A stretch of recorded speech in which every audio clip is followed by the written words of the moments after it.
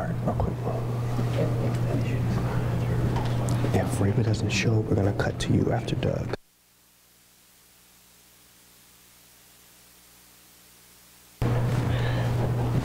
All right, thank you. At this point in time, we're going to shift from the overviews of the international offices to start the briefings on our technical directorates within AFOSR. So I'm up first, being RTA. I am David Stargel, Division Chief for Dynamical Systems and Control. And in interest of time, with the delay that we had today, I'm going to shorten the overview to about 5 minutes so we can get right into our technical briefings. So next chart, please.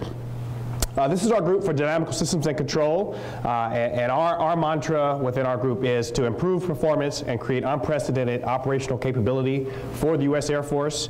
Our program officers are listed there across the top. Our technical program officers, Dr. Doug Smith, Dr. Fariba Faroud, Dr. Mike Kendra, and Dr. Pan Panapan, and myself. And then at the bottom we have two other of our program coordinators, Mr. Edley, who runs our HBCU MI program, and Ms. Evelyn Domi, who is our assistant program officer, who really keeps the glue together and does a lot of stuff for us on the back end of things.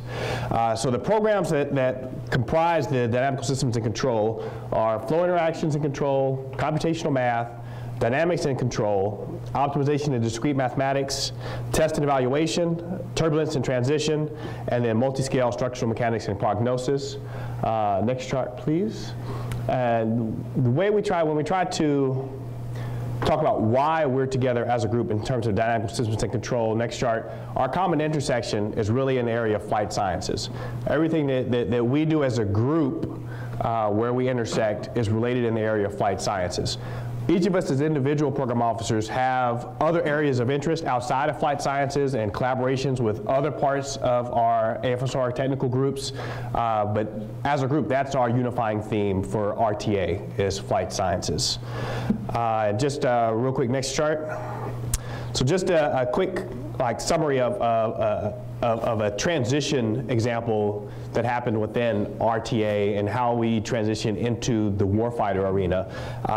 Many years ago, from the 50s and on, we've invested in control theory and trying to understand how we can filter this type of information that leads to better guidance and control and navigation for different areas.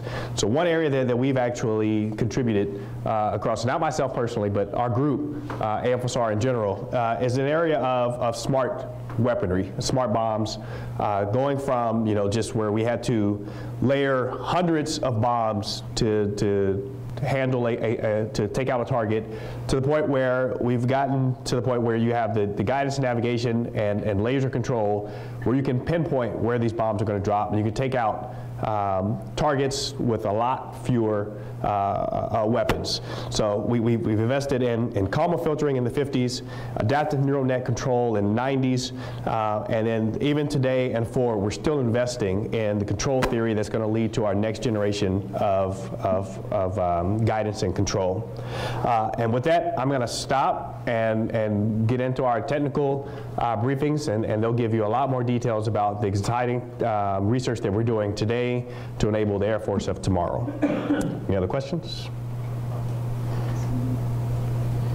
No. So first up will be Dr. Doug Smith, and he'll give you a talk on his program on flow interactions and control.